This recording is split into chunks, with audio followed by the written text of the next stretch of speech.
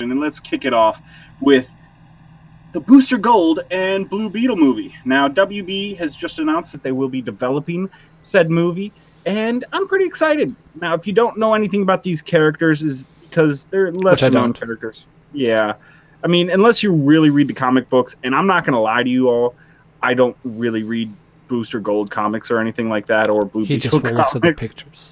Just looks at the pictures. I've had a little experience with the guys from the Justice League Unlimited TV show. They do make their own appearances there, and they're pretty fun. But so what's happening now is we all know about the DC Universe. It's expanding and growing. We have the likes of Batman vs. Superman, Wonder Woman, Aquaman, probably going to have a Flash movie, Green Lantern movies in there, as well as a team-up Justice League movie. So they're rolling the ball on what they like to call the DCEU, which I'm just like, just call it the DCU. But they don't want to be like the MCU, so they have to put an E in there. And the E stands for extended, so it's DC Extended Universe. So then they're being like Star Wars? I guess. They have to have an extended universe. But Blue Beetle and Booster Gold are going to be the main attractions for these. Beyond what the universe... It's already a universe. Isn't it already infinitely expanding? Yeah, I mean, it's always expanding, so I guess that's... Well, why would you say expanded? Just because, Brendan. Doesn't it just become the regular universe at that point? Just say it. Just say it. Okay. And it's just the universe. Derailment of the show has happened. Thank you very much. But yes. They already have a multiverse, so it's like, whatever. Well, they do. They do. But yeah, so just to let you know a little bit about Booster Gold. Booster Gold, the character, is actually... he's one of my favorite characters in the DC Universe. He brings a different twist, a lighter twist to all the superheroes. If you don't know anything about him, he's actually from the 25th century, after a lot of these superheroes have already done their stuff. And he was not a pro football, but he was a college football star. He actually was born in Gotham, I believe went to Gotham University and was starring there. His dad was kind of a shady character, got him involved in some gambling schemes where he loses games on purpose. So he gets kicked out of the university. Well, he ends up working at a museum. And this museum happens to have a wing that houses all of these gadgets from superheroes or supervillains. So he goes in and kind of pilfers them all. One of the things is actually a time machine, and he goes back in time to become a superhero. He really wants to be a superhero and start a corporation so that he can always be financially set for the rest of his life. Okay. And he usually gets into antics. He helps fight crime. He wasn't taken very seriously for his early parts of his, his career, crime-fighting career. He was kind of more of a joker and everything like that. And everybody kind of saw that he was a little arrogant. He was really just doing this for glory. Well, and then he fought the Joker. I don't. He might have fought the Joker. I honestly don't know. But then he evolves into a real hero, and he actually at one point breaks off of the Justice. He joins the Justice League. He breaks off from the Justice League, starts his own pretty much superhero group that's funded by corporations. And who would have guessed that goes wrong?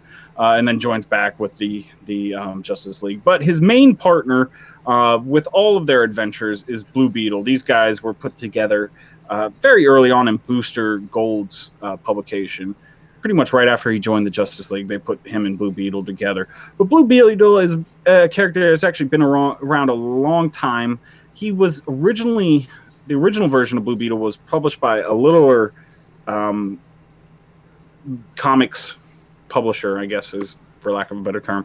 And they changed over when DC bought them out. They changed over the identity to somebody else who doesn't really have any superpowers, but he's like the Reed Richards of DC. He's super, super smart. He's up there with Adam and Batman and all those guys who are just the genius level people. Well, he joins with Booster Gold, and they go out on a lot of adventures. Booster Gold is technology driven, and Blue Beetle knows a lot about technology. So those two kind of are a really good team to fit together. And they bring kind of a lighter side to the whole comic books, because they can get dark.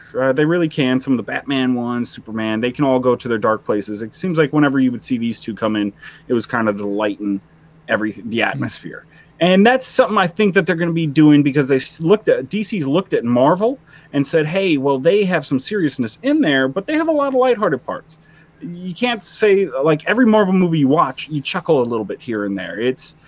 There's always these jokes just to make it a lighter situation. Well, DC has come out and said that they're going to take their movies more in a darker direction. Just from the trailers we've seen from Batman vs Superman and Suicide Squad, you can tell that they're really going to take a darker tone. So this seems like their way of almost lightening the situation. They're going to bring in this comedy buddy cop superhero group, which will fit in with the Justice League and everything like that, because their stories intertwine greatly there. So that's an interesting thing we'll see.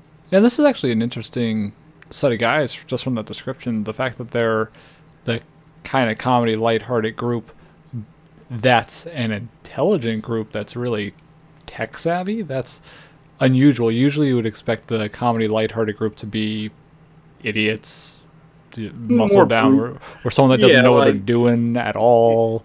In Avengers, the first Avengers, the funniest moment was when Hulk just punches Thor unexpectedly. That was hilarious. Everybody loved that. And you're right, I agree. Usually you get the brutes with the comedy and not the smart or just guys. Goofballs or whatever. Yeah, but it's not usually the smart guys that are clearly big on tech, whatever. It's interesting. So Blue Beetle is the only superhero I've ever heard of that at some point in the comics he has a problem with his weight and he gains a lot of weight. So it's like okay, he doesn't really have any superpowers and now he's fat. So good thing he's really smart. So the only other interesting similar setup I can think of where there's the intelligent comedy group of heroes would be like Ghostbusters, I guess. Yeah. And I think this will fit really well into the DC universe. They're kind of copying off of what Marvel did when Marvel brought out the Guardians of the Galaxy. Those guys, especially Star-Lord, he was designed to be a funnier character. I mean, even look at Groot, a character that says, "I am Groot," and that's it. It provided some of the best comedy in any superhero movie when he did his little dance at the end of Guardians of the Galaxy.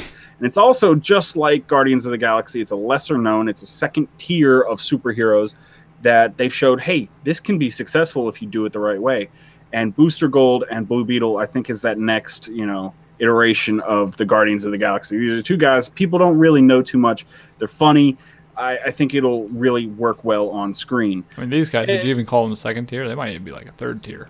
Yeah, if there was a third tier, these guys. I'm just saying, like, DC's almost going further. I wouldn't argue with that. They're almost a third tier. Because I mean, I guess it depends on where you draw the line. Because definitely you have Superman, Batman, Wonder Woman, Aquaman, Flash.